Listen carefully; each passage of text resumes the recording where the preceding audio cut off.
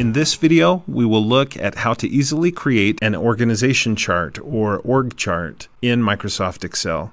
And you can see here at the left, I have a list of names of people that work in an organization, and I would like to organize them into a hierarchy, an org chart. On sheet 2, you'll notice that I have a sample USDA organization chart. And let's say that I work for the USDA and I've been asked to follow this pattern and create an org chart for the organization. By the way, you have access to this practice file if you look in the description below the video. So how would I go about creating this org chart in Microsoft Excel? Well, one of the best ways to create an org chart in Excel is by clicking here on Insert and using the Smart Art option. If I click on Smart Art, you'll see that a huge number of Smart Art shapes are available. There are processes, there are cycles that you can use, and these Smart Art objects are easily customizable and changeable, and they're useful in many different ways. You can see that there are matrices that you can add, there are pyramids, different types of pictures, graphic organizers, just a wealth of Smart Art shapes and visuals that you can use. I'm going to go down to hierarchy, and you can see that each one of these hierarchies could be used as an org chart. You could put the CEO here at the top, the vice president here, or however you want to organize the org chart for your organization. So select the org chart that matches what you want the best. I'm going to simply select the default org chart. You can see there's some details here about it, and then just click OK. And I have an org chart that's added right on top of my Excel spreadsheet. And it really is on top of it. You can see that I can click and drag to move the org chart, and it just floats on top of the spreadsheet cells. If I want the org chart to be bigger, I could click and drag at the corners to resize the org chart. It's probably premature to do that though, as you'll see in just a minute. Okay, so now let's begin adding people to this org chart. If I switch back to sheet 2, I can see that the secretary goes here at the top. So I'll switch back to sheet 1. Let's say that Charles Love belongs there. I could click here on text and type in Charles Love.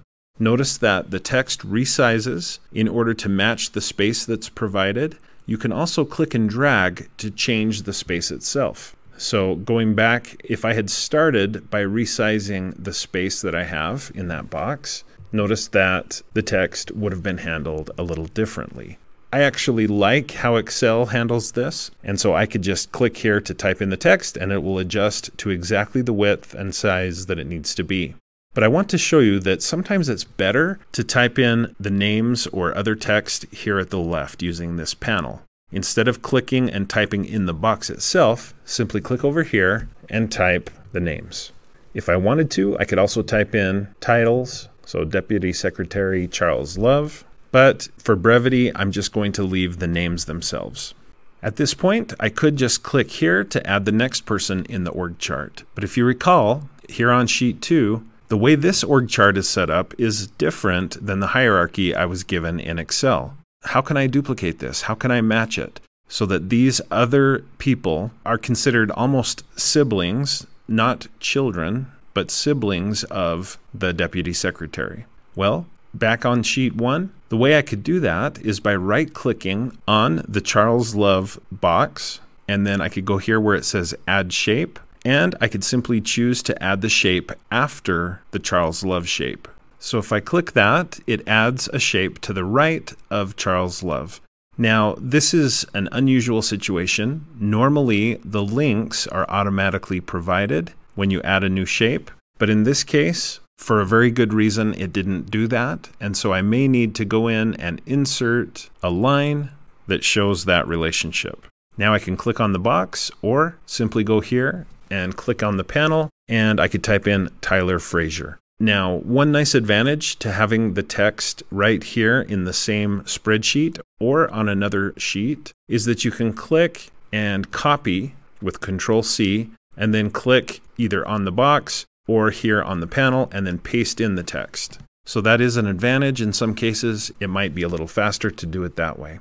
And at this point, I just want to start working on this part of the org chart. Going back to sheet 1, you'll notice that I probably don't need this particular box. I can just click on it to select it and then tap delete on the keyboard, and it's now been removed.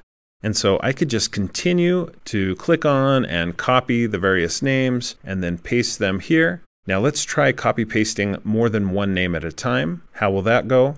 If I click and paste it here, notice that it put both names in automatically. Now, what if I decide that I need to add a new sibling to Ignacio Fowler or a new child to Charles Love? Well, I could select Ignacio Fowler, right-click, and choose Add Shape Before. Let's say I want the new person to be listed here. Watch what happens when I add the shape before. Now I have a new shape, and it's before Ignacio Fowler. So that's going to be Dana Strickland. And I'll just paste her name right in there. So from here, I can just continue to add more and more names and more organization to this org chart.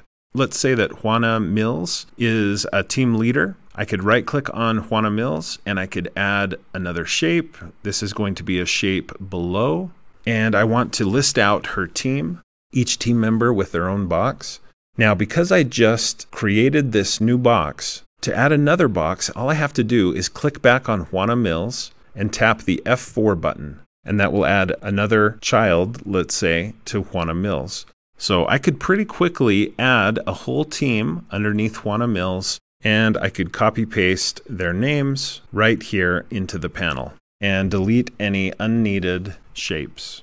Just like with most objects that you add in Excel, the SmartArt org charts that you make can be clicked on, and when they're selected, you get additional tabs here at the top.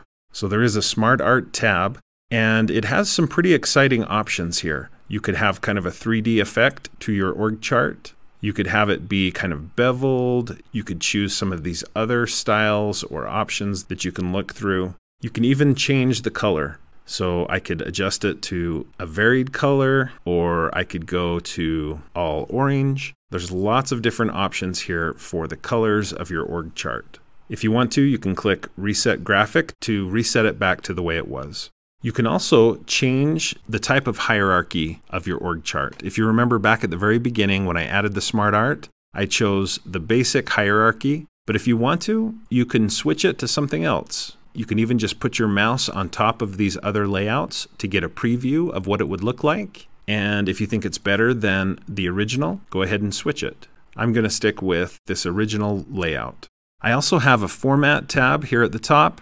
I can change how the text displays. I don't particularly like that look, but if I wanted to, I could switch to that. I can also change the shape fill, so the background of my org chart.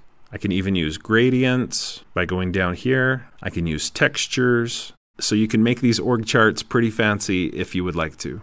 I'm going to undo a few times just to take us back to the way it was. I like this look pretty well.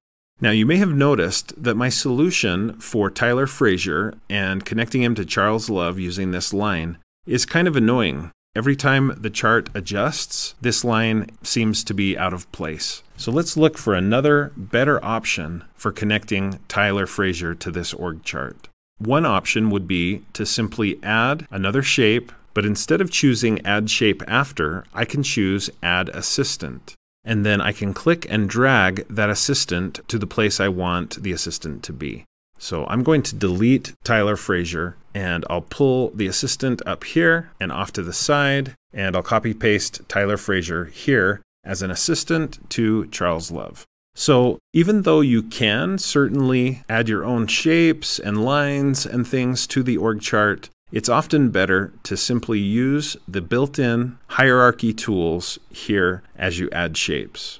Thanks for watching this tutorial. I hope you found it to be helpful. If you did, please like, follow, and subscribe. And when you subscribe, click the bell so you'll be notified whenever I post another video. If you'd like to support my channel, become a supporter of mine through my Patreon account, and you'll see a link to that in the description below.